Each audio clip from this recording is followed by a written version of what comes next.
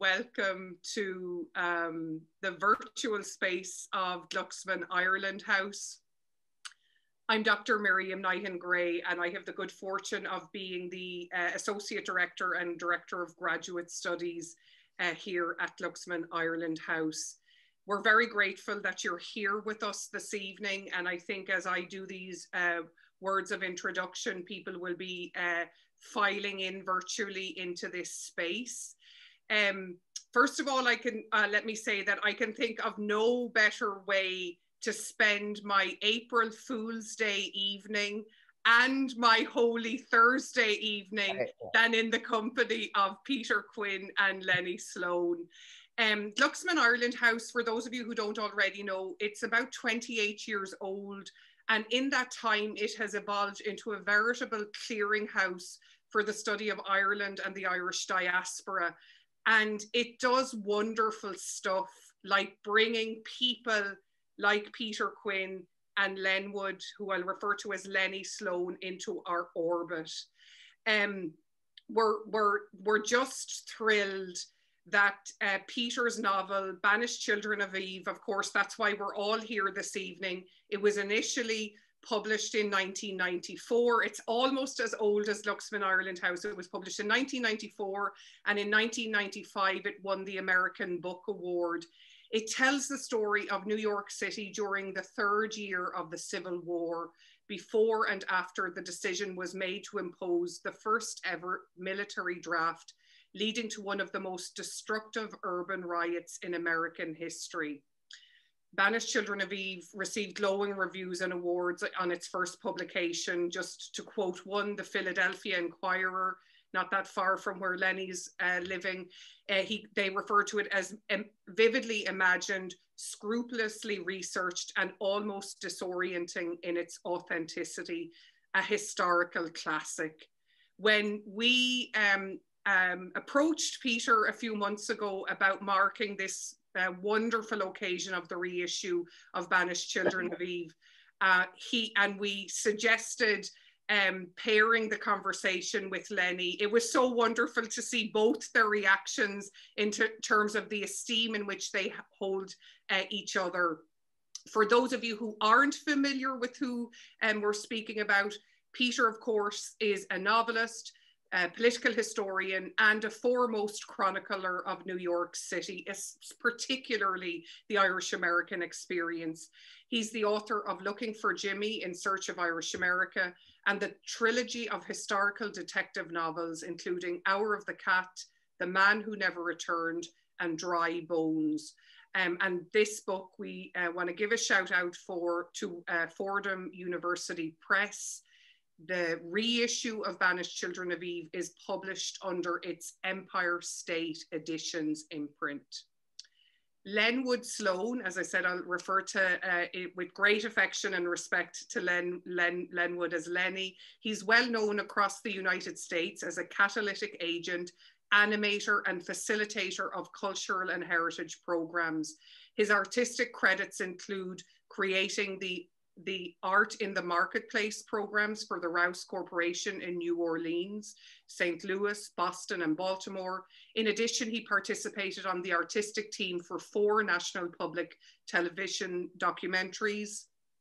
For the past 30 years, he has collaborated with the renowned Mick Maloney, our colleague at Glucksman Ireland House, presenting programs, concerts, and masterclasses on the convergence, contributions, and conflicts of Black and Irish experiences in the United States.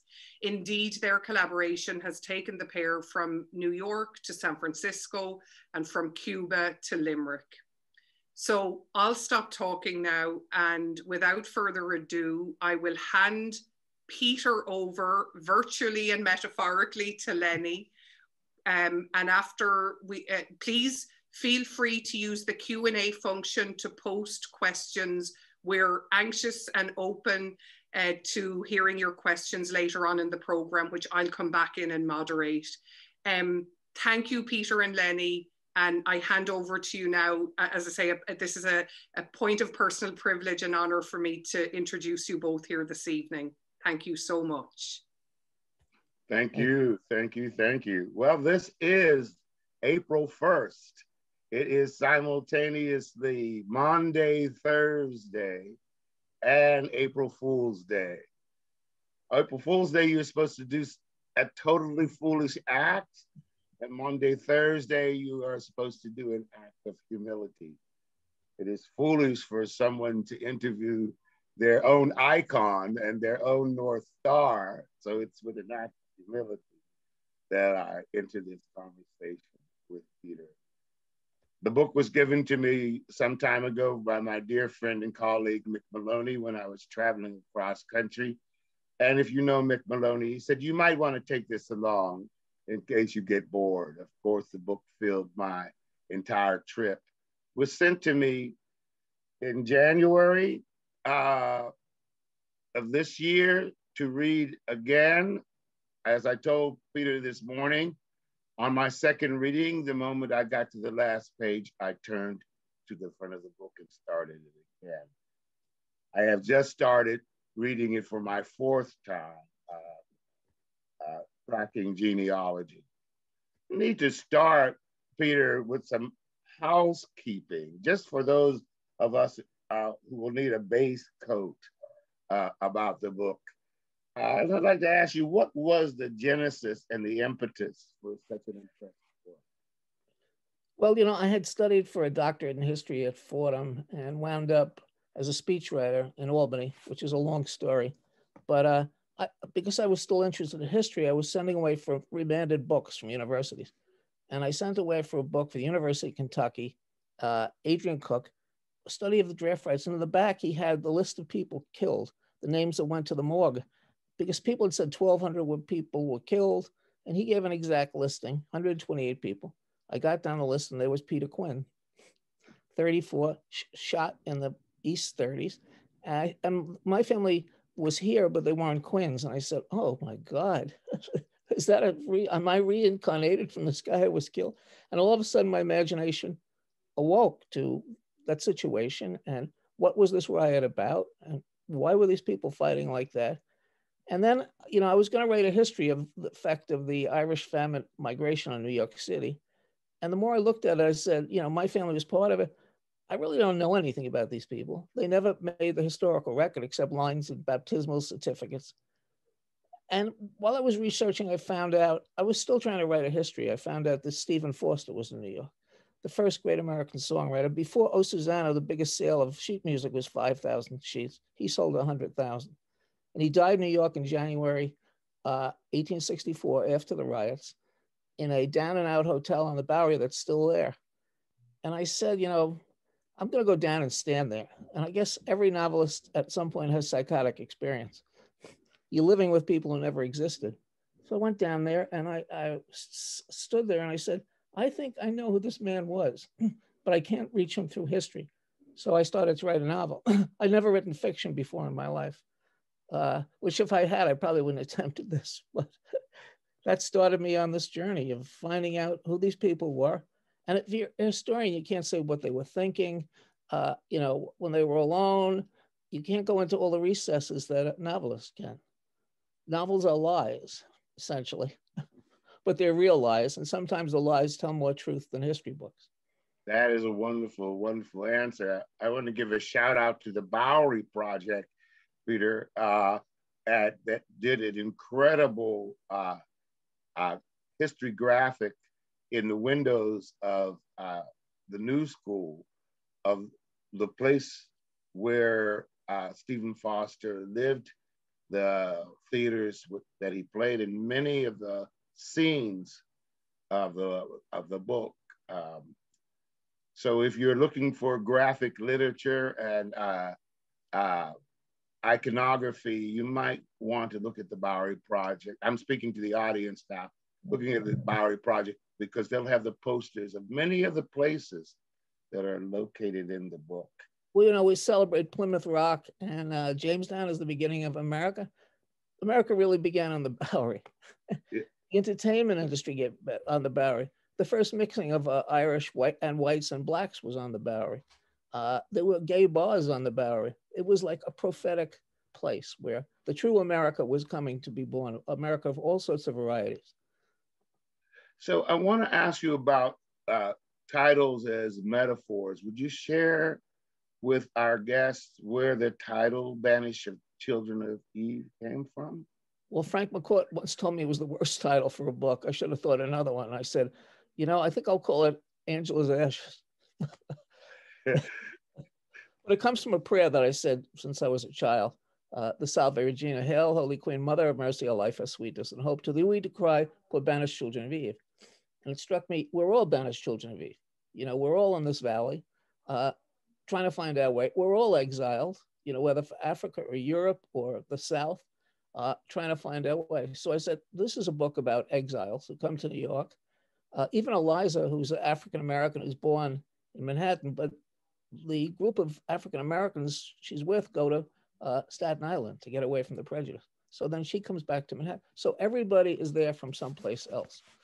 I want to talk about that notion of banishment and transformation, the act of leaving, escaping at the same time. But just a few more pieces of housekeeping to sort of dig out the foundation for our conversation. How long did this process and this work take you, Peter?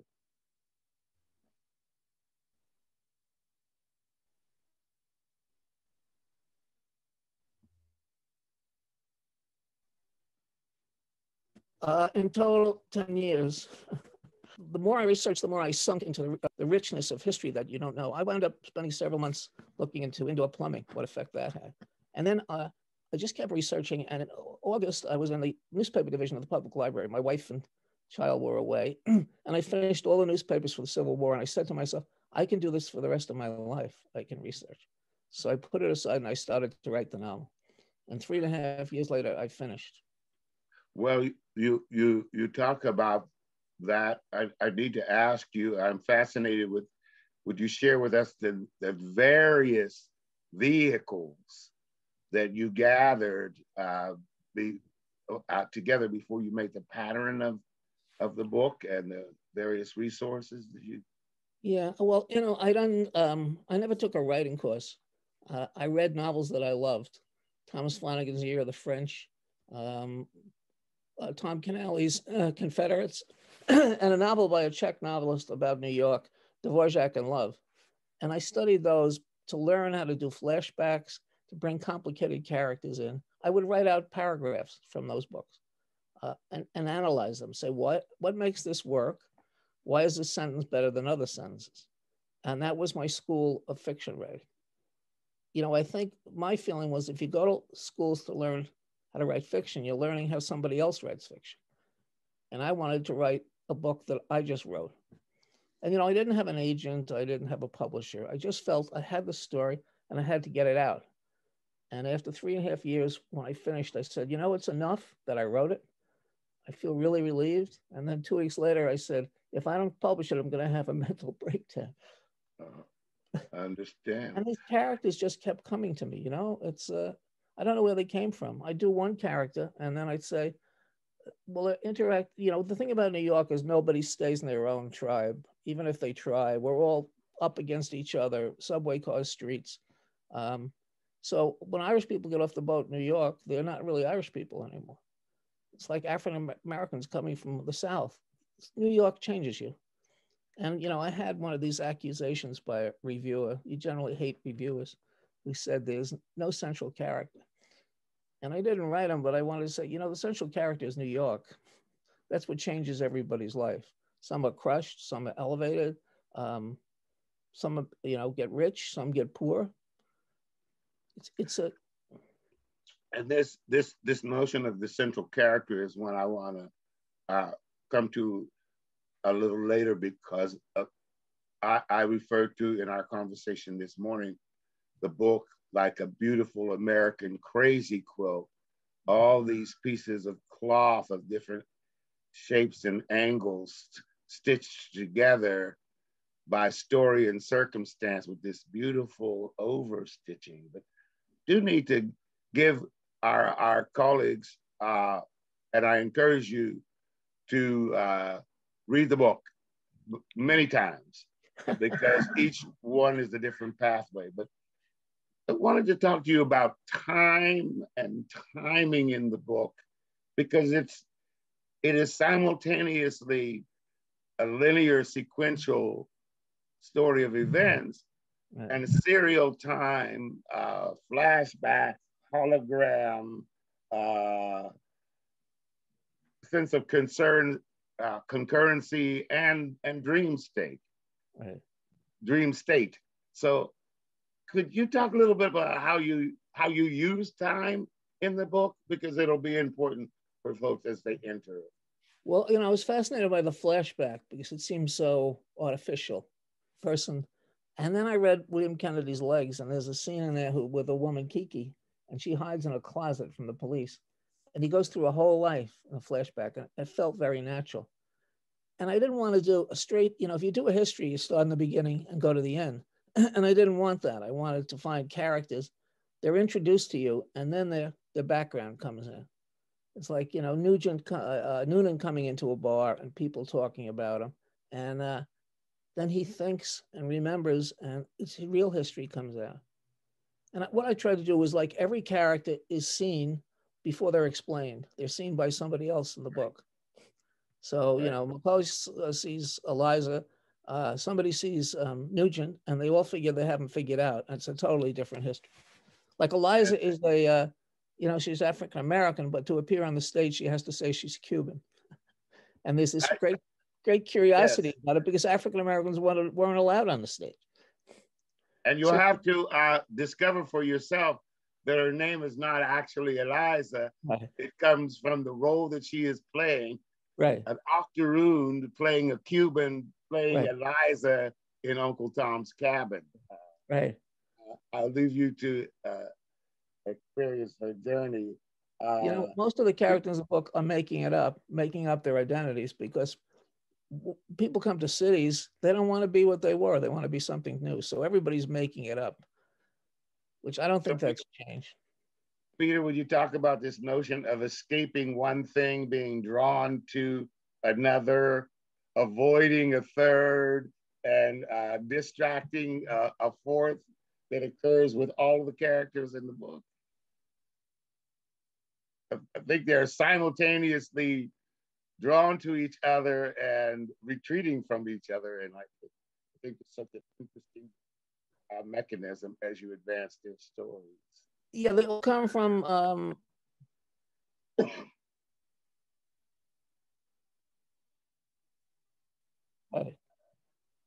yeah, it's like Charles Bedford was from Lawrence to make it up a history. And then you know, Eliza and Mulcahy are both from poor backgrounds, but one is in Ireland and survives the famine. The other survives this tremendous persecution of Blacks in New York. And then they come together and the differences disappear. One thing is, you know, they learn, which is the thing that overcomes everything, is love. They learn to love each other. And that takes all the barriers down when, you know, it doesn't matter what race you are or who you are. When you're in love with somebody, that's all you see is that person. The other differences just kind of disappear. And again, I invite you all to discover Love and Circumstance with the two of them, with Jack and Eliza. And the way it's betrayed at the end, which is also part of human nature, betrayal. Okay, so I'm going to use a New Orleans metaphor here, Peter, of gumbo, where they say, first you make a roux.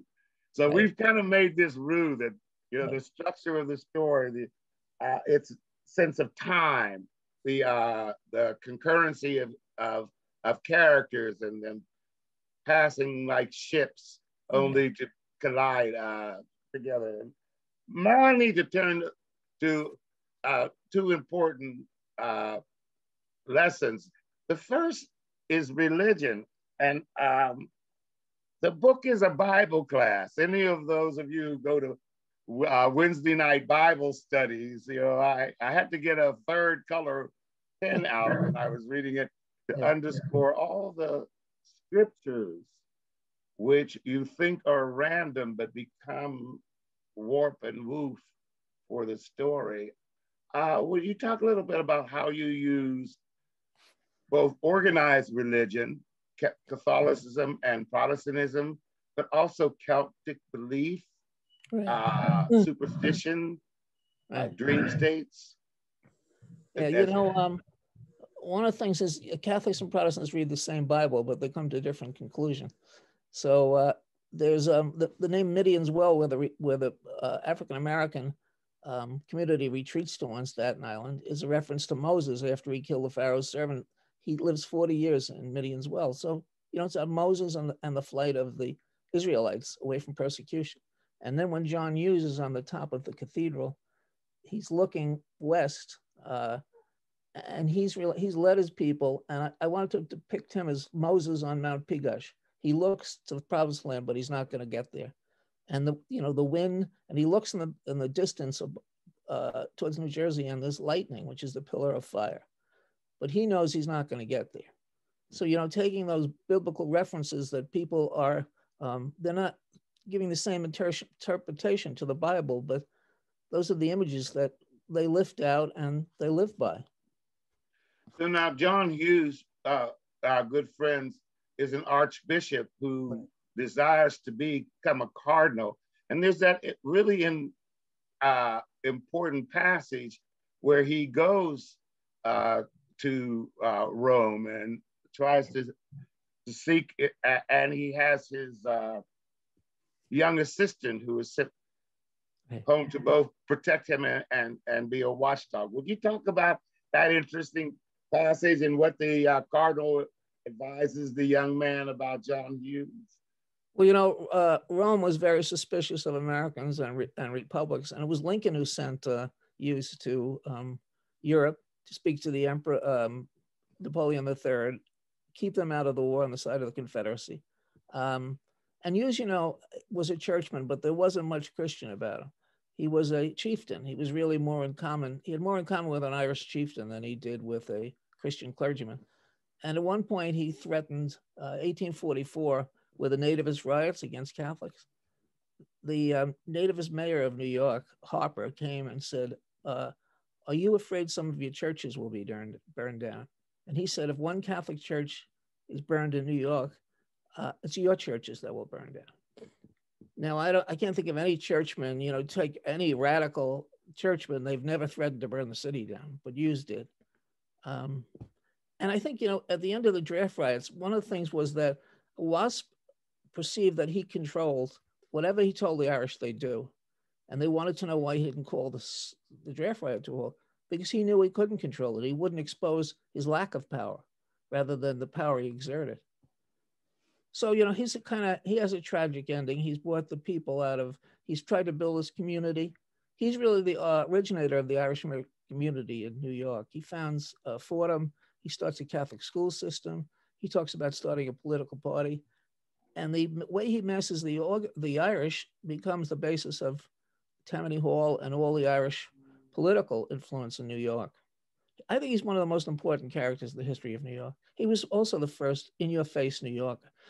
He was always in somebody's face. He was in the face of the mayor of the Wasp. He was in the face of the Jesuits. He threatened to throw them out of Fordham. So, you know, if you want to look for archetypal New Yorkers, Hughes is it. Now, Peter, he wants to build this great cathedral, and it's a major, not to use a pun, but building block of the story about the lack of his ability to get Irishmen to work during the union strikes. Would you talk a little bit about that? Oh yeah, Hughes is, you know, his total obsession is building this cathedral, and he can't believe that Irish workers would go on strike for more money to build, you know, something to the glory of God, which he's bumping up against the secular world. And these workers are trying to make a living, and they're not going to bow to this prelate. There's this incredible scene, if you'll do a bit of storytelling, of him high on the rafters on a wet and rainy day, kind of like if any of our guests tonight know the tarot card, the fool standing on the precipice in the tarot card, and I can't help using that reference since it is All Fool's Day, and his young assistant literally frightened that he's going to tumble to his death. Would you share that? Yeah. Well, he's got a young assistant, Cargan, who's been sent from Rome to keep an eye on this lunatic. And he's following Hughes. Hughes suddenly climbs to the top of the cathedral. He's an old man. And Cargan is walking behind him and realizes this madman's going to go to the top of the cathedral. And he's trying to find, he follows him up the scaffold. And Cargan is a little overweight. And he gets to the top. He pukes over the end of it. And then he looks at this figure of Hughes with the wind. It wraps his cloak around him. It pulls his zucchetto, which is the Catholic yarmulke. And Cargan noticed two lumps on the back of Hughes's head, which, they said Moses had horns. So he's like an Irish Moses. And that's, an important theme of the book. Religion is so important to these people. There's Reverend Enders, who takes the Black community to Midian's well. It's also a biblical reference. And you mentioned, Celtic folk belief. Well, that was a big part of Irish belief. The Catholic Church didn't have the same influence in 1860 they would have in 1920. Hughes wanted to organize the Irish around the Catholic faith. And that was a big job. Most people had this kind of folk religion. The connection, the sacraments were kind of loose. The theology was kind of loose. And there's what was called a devotional revolution in Ireland, which happened when the Irish culture, most of it went away, the language, the music, and the church filled that gap. The church came in, and the church was the organizing principle of the Irish in America. When I grew up in the Bronx, I knew almost nothing about Irish culture. I associated with the Catholic Church. If you're Catholic, there was a good chance you were Irish. And I went to parochial school from grammar school to a PhD program. In Catholic schools, I never left the Bronx. We kind of separated ourselves from, we lived a separate existence from WASP society. We created a totally different community. I remember a few years ago that Elijah Muhammad was talking about setting up a separate school system for Black kids. He said they can't learn who they are in public schools. Well, Hughes had the same feeling about Catholic kids. He set up this amazing school system, which was kind of crazy in a way because people paid taxes and they didn't use the schools. Not only did he create grammar schools and high schools, but he created Fordham, Manhattan College, and Mount St. Vincent, 3 colleges in the Bronx. And there are remnants of this famine immigration, where the great principle of Irish immigration into America is reorganization. They were so totally disorganized when they came. They do it through politics, unions, and the church. Peter, let's go to the other side of the spectrum with Celtic belief and mythology. Jack is born with the veil over. Will you talk about that? Yeah, the caul, which they said the Irish thought a child born with the caul, which is the inner sac of the, womb, and some kids come out, it looks like a veil, and they think he has the gift of prophecy. And the old belief was they buried the caul under the stone going into the house. And it turns out that Jack does have the gift of prophecy. He can see when people are going to die, and that's when he sees when he goes to England with these migrant workers. He doesn't go in the house with them because he sees the caul on one of them, and the house burns down and they're all dead. And then there's this guy Squirt, who's an African-American kid who Mulcahy adopts, and Mulcahy looks at him one night because he's in the prompter's box, and he sees him. He knows he's going to die. So it's kind of supernatural. I don't think it's superstition. I believe that there's a supernatural element to human existence that we don't really understand, and it plays out in different ways. And the Irish also felt, Halloween is an Irish feast. They brought over, and there was a belief that on that day, the veil between the living and the dead fell, and people go back and forth. There's a great scene, it's the opening of Ironweed, where the characters are going into the cemetery, and all the dead are sitting on top of their tombs. And Kennedy says, even the dead live in neighborhoods, which I thought was a really good line. This is us studying all 3 times, the time that the young boys are burned and the time that Squirt is seen the Jack's ability to see people's death. Right. And an incredible scene where he's looking in the mirror to see if he sees it on himself, which I thought was really, really powerful. Let me move from that religion and mysticism to social welfare and the plight. There are children everywhere in the story, and in the most impoverished conditions. Sometimes you use them as humor. Sometimes they're harbingers of things to come, or messengers preceding. Would you talk about this notion of poor Irish and Black children in the streets everywhere? Well, there was a phrase, armies of the streets, and that replied to Irish children. So many abandoned, so many orphans. They even formed orphan trains, which the idea was they're never going to become Americans in the city. They're going to stay what they are. So they had these trains that went west, which is Mulcahy is part of that, to take them and put them in, Protestant areas where they grow up. And one of the ironies, I think, of the draft riots is on the first day of the draft riots, July 13th, the colored orphan asylum on the corner of 42nd Street, of 43rd Street and 5th Avenue. You can go there today. It's an empty lot. They're going to build something. And the first thing the rioters do is they burn the colored orphan asylum. They have 200 orphans in that who are saved by a fireman. And I said to myself, what does it take for people to hate that much? They're trying to eradicate 200 children. And there were, we don't know who the rioters were, but a good portion of them were probably Irish.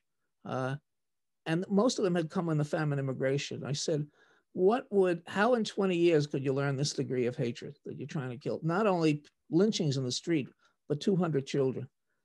And it struck me, the original American virus is not COVID, it's racism. It affects everybody in the United States. The immigrants came in, and that was the first thing that they were infected with, which this hatred of African Americans. It's a big part of the riots. The riots are a race riot, which I think I said to you this morning. Race riots, don't think of groups fighting each other. Race riots are programs against African Americans. Anytime the African Americans try to raise their head, like in Wilmington, Delaware, or Tulsa, there are riots to destroy them. They're not really blacks and whites fighting. And I said, what is it that leads so many people to think they have to eradicate this presence of people who've been there much longer than the immigrants?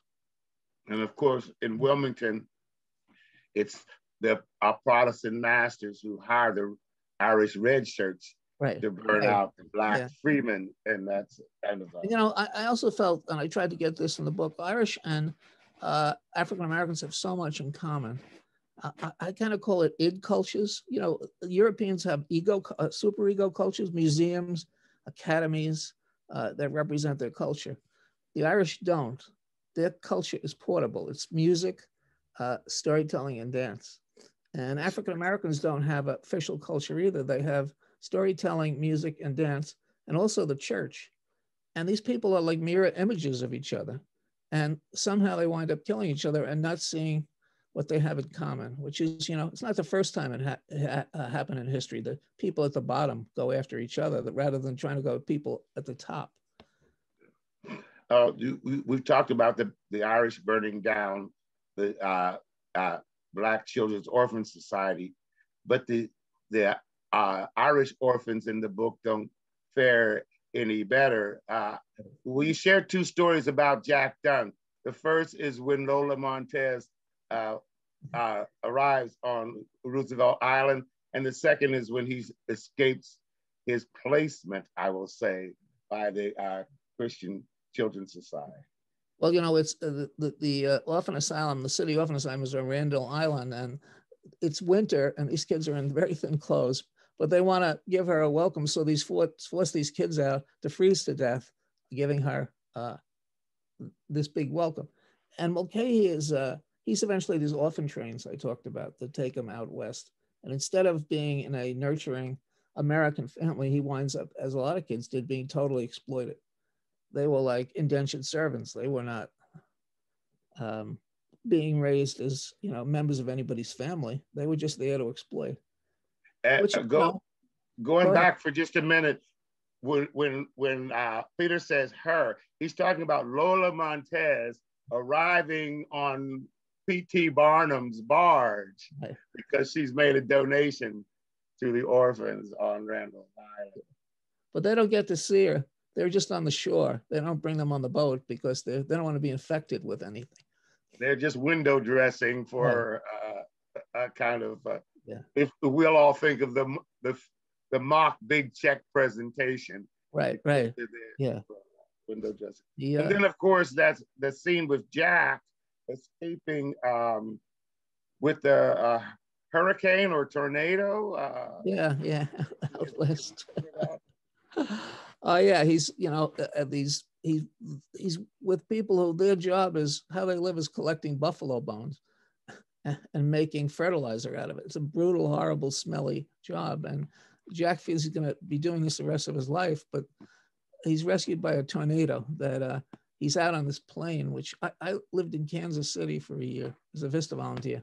And one of the most frightening things in the world is a tornado.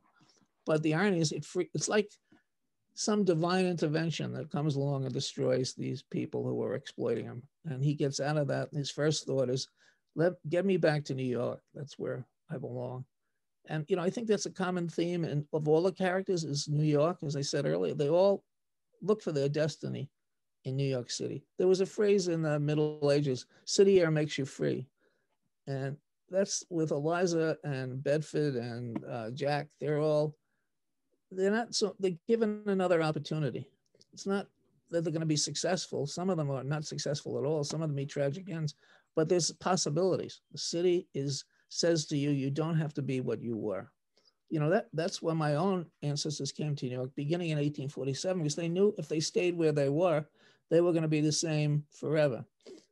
And there was poverty and struggle to get to New York, but it was promised too. And Eliza's journey to New York. By the way, good friends, you will laugh until your sides ache and you will cry into your palms reading this book. There were many, many times where I fought back the tears. And I think of two to share, Peter. Both are advice that Eliza is given, one by a young, handsome Haitian and the other by a wrinkled old fisherwoman. And they're like adages for how to survive being Black in America. And would you share that?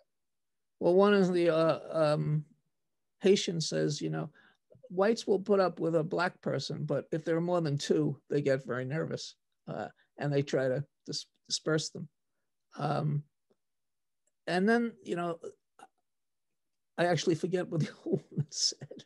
The old woman has lost her husband, right, who was a waiter in a tavern that is essential to another character. And she's also advising Eliza, don't ever be sad around white people. They will only accept you being happy. And, you want to navigate New York. And, you know, you have to, Black people can't be sad. They have to live up to this image, but they can't be too glad because then they're uppity. So, yes. Or threatening that they're laughing at white people. And in one scene when Stephen Foster is in St. Louis, I describe these Black men on the dock, and they know that they're sneering at these white people, but they have to disguise it.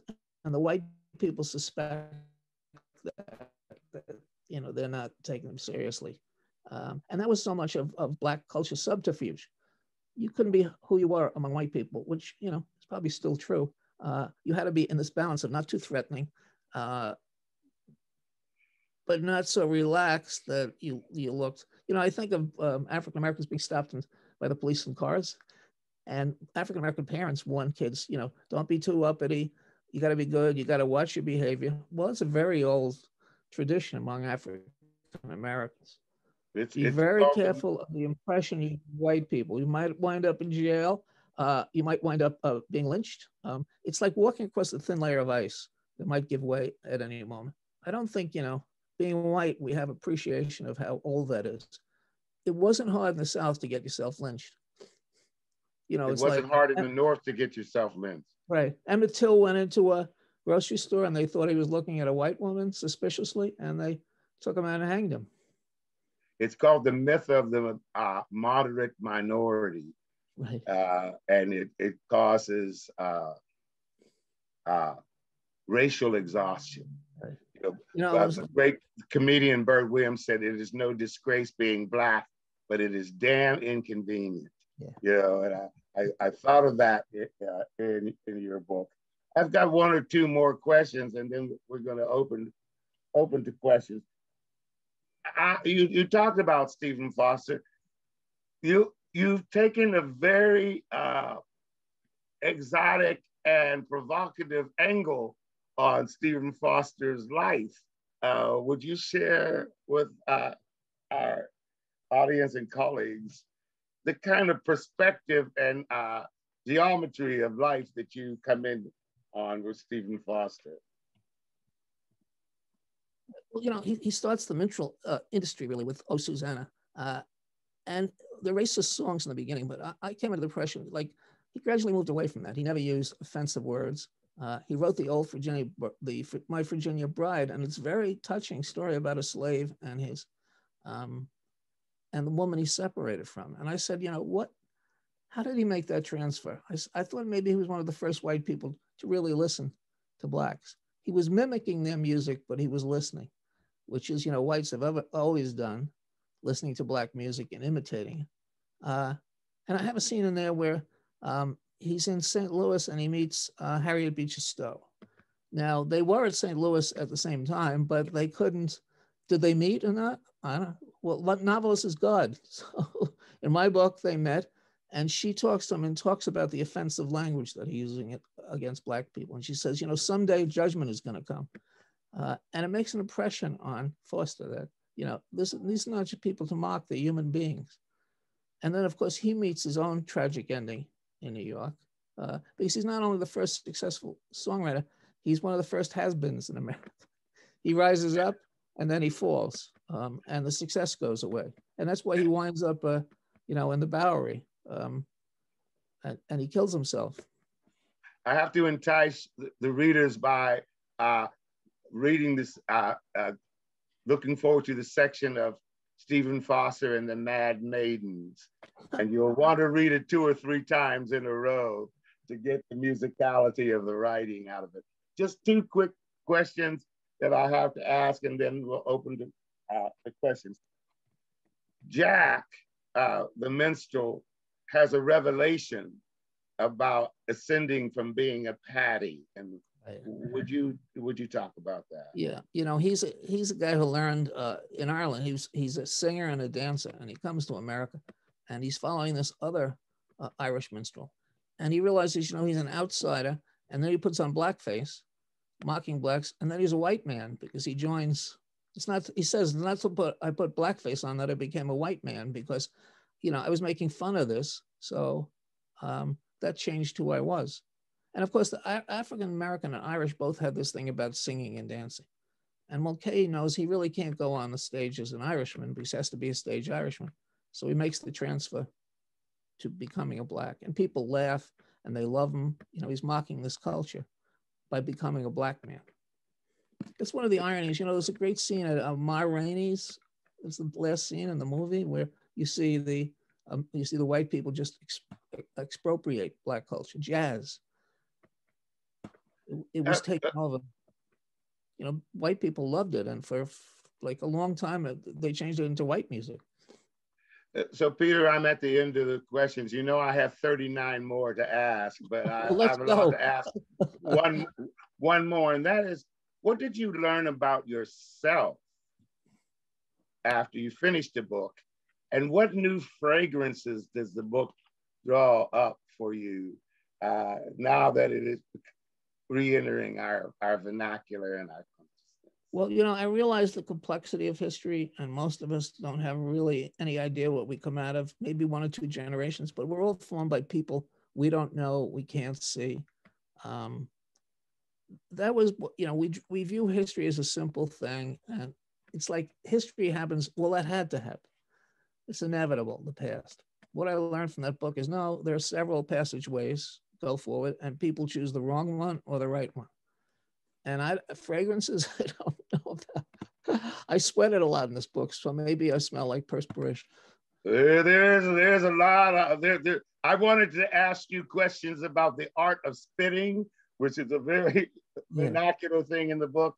I wanted to ask you questions about the N-word, and could the book stand in the current cultural competency and correctness by removing that word, or is it so essential to the book that the N-word and Patty?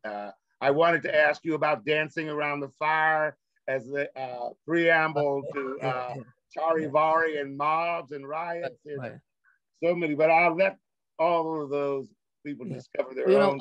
I'm glad Fordham didn't ask me to change the N-word, because you can't write about the 19th century and expect not to run over that word constantly. So I said, you know, I don't want to offend anybody, but I can't write a realistic novel if I don't have that word. It was so common to put down Black people. There's no way to get away from it. It's shocking on page 1 and totally understandable by by the last page. You know, Peter, my time has come to an end. It's time to open up the circle. We turn to Miriam and ask questions. But I thank you for such an intelligent work, such a gripping work. And I'll just share with the audience as I pass to Miriam. Anyone who knows me knows that I am a peaceful man. I'm a Gandhian, I'm a hippie, I'm a Martin Luther King peace person. But there is one character in Peter's book that I couldn't wait till they murdered him. You know, he was so despicable. Yeah. If the character hadn't murdered him, I'd have ended the book and pushed him off the cliff myself. Yeah, well, I make him out. He's the first American murdered with a baseball bat. Thank you so much. Thank you, Lenny. It's a real honor to be with you. I've respected your work so long. It's been a joy and a pleasure. And Miriam will open for questions, I think.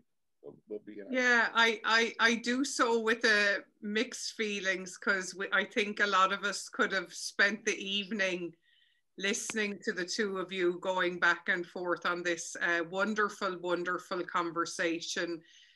But we do have some questions coming in here that we'd like to get to. And just remember, folks, we have shared the link to the Fordham Press, and there's a discount if anyone's interested in picking up the book. But let me, I'll start here towards the end. There's a question in from Charles Hale. Hello, Peter. Recently, I was speaking with a friend about some of the great con artists in New York City history. Speaking of which, I think Fernando Wood may have been out of office in the 3rd year of the Civil War, but I'm sure he had an impact on the Bowery, 5 Points neighborhoods. Any other con artists in that neighborhood at the time? I think there might have been 1 or 2. Do you have anything to say back to Charles on that? The city, the same as today, is filled with con artists. A lot of work on Wall Street. Charles Bedford is a con artist. Fernando Wood is a con artist. Jay Gould, who appears in it, was a great financier and a con artist. But that's another great New York skill. How many, you think of all the con artists on Wall Street who have gone to jail. It's a great New York tradition. And, they're going to be endless. It's not going to end now. You look at 2008 with all the con artists, Lehman Brothers, none of them went to jail because rich people, you steal a television set, you go to jail. You steal $8 million or $10 million, they reach a settlement. How did you deal, Peter, with the historical critiques, since there was such a strong scaffold of fact upon which your fiction hangs? That's in from Martin Nutty. That's a great one. I tried to be true, as I said earlier, to the record. When the facts were there, I tried to be true to the facts. I changed names and things, but most of the time in history, the facts aren't there, especially if you're dealing with the characters. A 19th century Black woman in New York, where's the record? Where's her voice? Mulcahy, where's his voice? I was aware of this because, I don't know the voices of my ancestors. I know they came in first in the 1840s. I don't have rosary beads. I don't have no picture. And I said, I have to find their voices. And the only way I can do that is go on my own imagination. And how many, you look in your own families, what's on the record about? How many voices do you have of your own ancestors? You don't, because 99% of human history is not on the record. And the people who get on the record are usually wealthy, highborn politicians. You look at biographies there it's a celebrity heaven. But who are these other people lists? Who was the person who served Lincoln's dinner? That's what always interests me and only the novelist can reach those people, because the novelist can be a liar and the historian has to stick to the facts. So I'm much more comfortable being a liar than a historian. And I think, the funny thing about lies is a lot of time they're true. Peter, as part of the editing process, did you have to abandon any characters, or have you any regrets in terms of any edits that you had to make? I mean, it ended up being a long book, and it's so rich because of that. But tell us a little bit about anything you had to cut that is memorable. Well, when I finished the book, it was 800 pages. And I had a friend of mine, Bob Cranny, was a novelist. I gave it to him. He said, I'm not going to read it. No agent's going to read. I cut 200 pages out. And it was a better book for that. And there was one character, Elmer Ellsworth, who was the first officer killed in the Civil War. He was very interesting. And I had him have a homosexual affair with Stephen Foster. I spent about 2 months writing this. And then at the end of it, I said, I had to know this, but the reader doesn't have to know this. So but it's the provocative, it's a provocative weaving of that thought, man. Right. Yeah. I thought, I'm laying it on too heavy. But your fingers get steamy when you turn the page in that section. Right. Yeah. You have to, Hemingway said it, you have to, as a writer, you have to be willing to kill your babies. And, you spend a lot of time on characters, and then the more you write about them, you realize, I knew this, but the reader doesn't. And I have to be fair to the reader. I'm not there to entertain myself. I'm there to tell a story and make it as interesting. And, 600 pages, you have to do a lot to bring the reader with you. It's not like my college roommate at Manhattan College was James Patterson. So, chapters more than 3 pages. So I have, 150-page chapters. There's a quartet of clowns, Cassidy, McSweeney, Flanagan, and Cunningham, who are well worth following in their antics across the book. Yeah, they come all across the book. Another thing was, one of the themes in the book is Stephen Foster's music. It's everywhere. People don't even know what they're singing or singing his songs, because again, he's permeated he's the first musician to put his music in the throats of people from California to New York. And he does that because the internet didn't start a few years ago. The telegraph was the internet. It united people all across the country instantaneously. This is nothing. People say, the internet, creating the modern future. Well, it happened about 150 years ago. Peter, I have a question in from Michael Tubber. The Irish immigrants were in effect reinventing themselves in the United States, but the novel also features a native-born character who reinvents himself by assuming a new identity. How common was that during the Civil War era? Well, that's another thing. You have to use your imagination, because a lot of people successfully reinvented themselves. But we don't, like Jay Gould I was talking about, he was a kid from upstate. Rockefeller, they were like Protestant kids from upstate, and they came to New York and reinvented themselves. I think, Wall Street has been filled with people who reinvent themselves. The entertainment industry is all about people who reinvent themselves. F. Scott Fitzgerald once said there are no second acts in America. I think that that's all there are in America, second acts. Everybody's trying to have a second. You're born one way and you don't want to stay that way. You want to come something else. That's the genius of America. You're in more established societies. You are what you were born. And here you can be something else. You can, even if you're a movie star, change your name. Nobody finds that difficult. I worked for Time Warner. I worked for Steve Ross, and he was a big mogul. And he his curriculum vitae was filled with lies. And somebody at Time Warner said, well, he's the worst. He made up these things. I said, well, he's from Brooklyn and he wants to become a new person. So what the hell? He can be whoever he wants. I don't care what he put on his resume.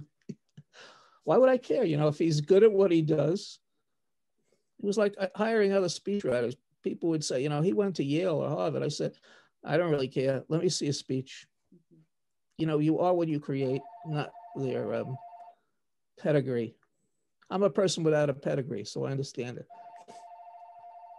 Peter, there's a question here about why Archbishop Hughes, can you speak about why the Bronx became the neighborhood for colleges established by Hughes? In our Irish and New York City class, we talk mostly about the Irish living in the Lower East Side.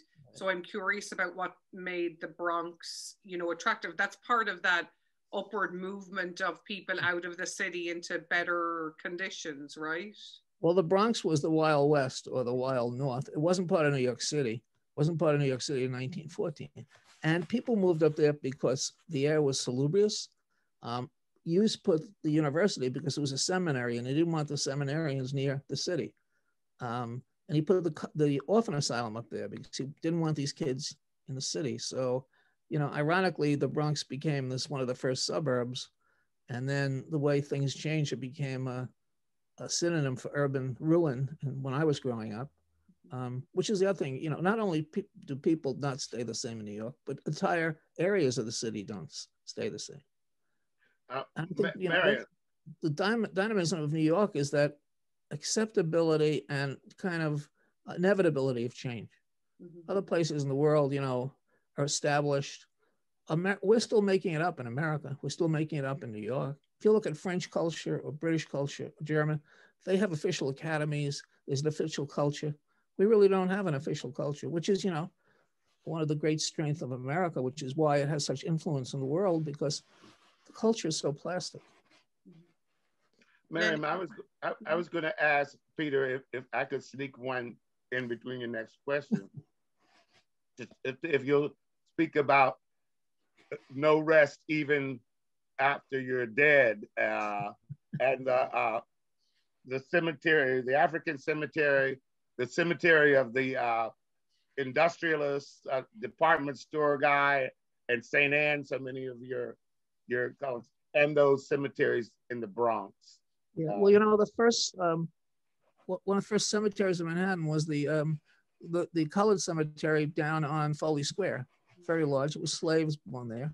And then when A.T. Stewart wanted to build his department store, he built it on top of that. He bought the land. So it was the obliteration of not only a cemetery, but a Black memory. It was only discovered 20 years ago. And then at the end of the book, when she's got a church and she's up near Albany, and it's a community of Black believers. And then 30 years after they kind of disappear, the cemetery is there. And the county officials decide, well, they're not here anymore, so we're going to build a shopping center. We'll just remove the bodies. And, you know, that went on all the time in the South, slave cemeteries. They only got wooden tombstones. And part of, you know, African-American experience was having the past obliterated. The disrespect for the past of African-American is such a part of American tradition.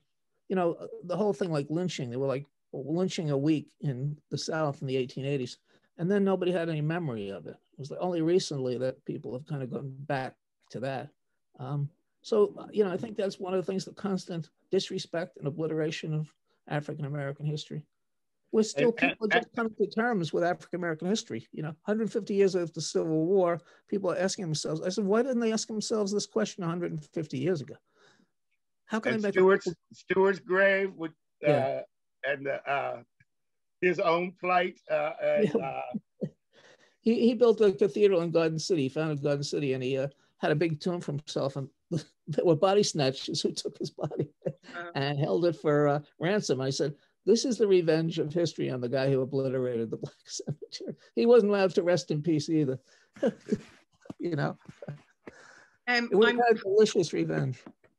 I'm conscious that we're coming up towards the end of time, and I'm sorry we're not going to get to all the comments and questions that came in. I will save them and send them along to Peter afterwards. Can I just ask you, Peter, as seeing as I have the mic here, you know, in a way, like Banished Children of Eve is kind of you excavating the journey of your family, your ancestors from Ireland to the United States, and on some levels. Were your parents around to see this or read it or anything? Yes. My mother was the only one alive. She was 88. She was a college-educated woman, and I sent the book to her. I didn't hear from her. My sister said, "You better call her." So I called her, and she said, "You know, it's kind of disappointing to get to my age and realize you have a son with a pornographic imagination. What are my friends going to think?" She said. I said, "Well, we only have 3 left, and Rosemary's blind, so I wouldn't worry about it." But she was not happy with this at all. Oh, really? No, she didn't want any excavations. She said to me at one point, "You know, that's baggage. If you lost relatives, you lost them for a reason." And when my father died, she took all these records that he had and threw them out. She was, you know, "You're in America. You're here to be something else. This is not, there's a lot of unpleasant history here that we don't need to carry with us." Wow. I mean, she was, you know, a delightful woman, but she had no use for history. She was a Stalinist when it came to it. Wow. Get rid of it. The notion of transformation in the book, good and bad, wrong and right, evil and benevolent, rings of tonight's news, Peter. Right. You know, and I told Peter this morning, Miriam, that the first time you sent me the book was January 6th.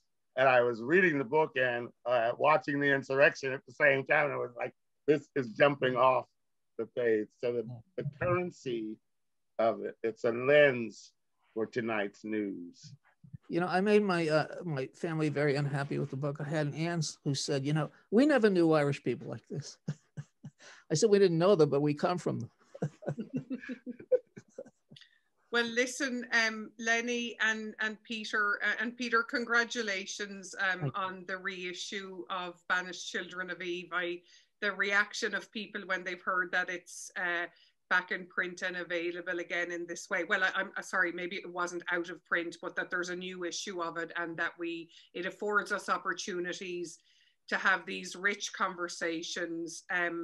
I've taken so much pleasure in seeing and listening to you and Lenny this evening, and thank you both for coming on this on the you know, beginning, or well, this near the Easter celebration. For anyone celebrating it, enjoy it and be safe, and please sign up for our events if you don't already know about Luxman Ireland House. We've shared the link to Fordham University Press and to their discount code there in the chat. Peter, did you want to say something? One last thing. Today is Maundy Thursday, when traditionally the priest washes the feet of parishioners. I feel like washing Lenny's feet.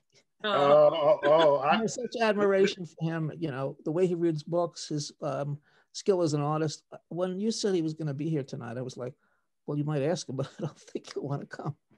So Lenny, thank you so much. I can't thank you enough. It was a joy and a revelation. Thank you all very, very much. And my only sorrow is it's over. Well, we'll talk for years. We'll settle a lot of things. Thanks you all. Thanks, Miriam. Thank you so much. Thank you. Thanks very much, everyone, and see you all again soon. Bye-bye. Bye-bye.